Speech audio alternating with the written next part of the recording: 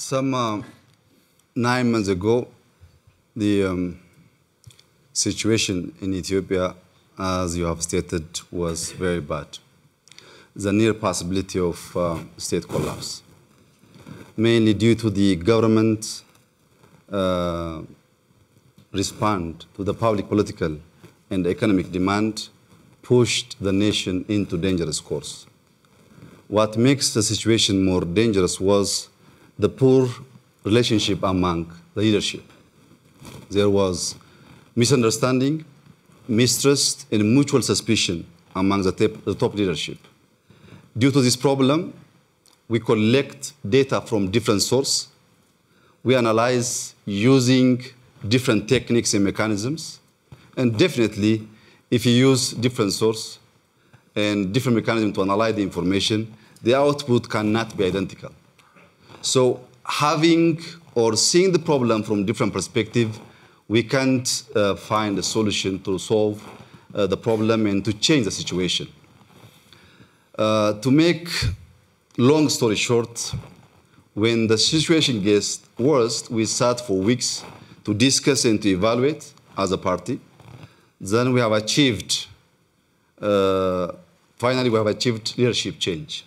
Not only leadership change, but also peaceful power transfer, which is a very rare experience in Africa.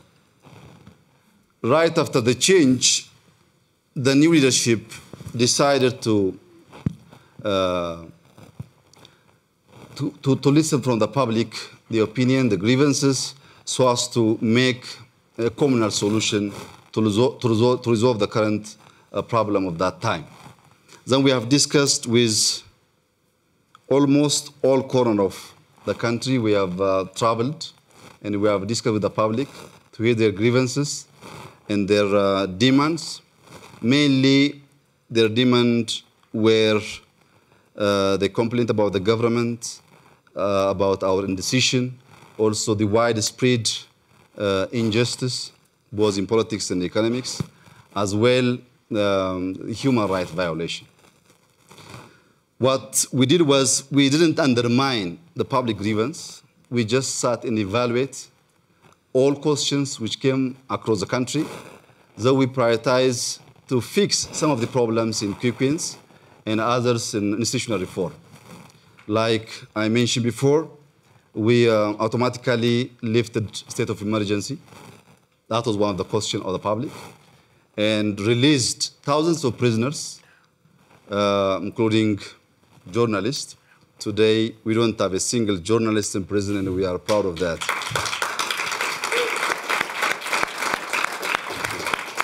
That's also rare these days, huh?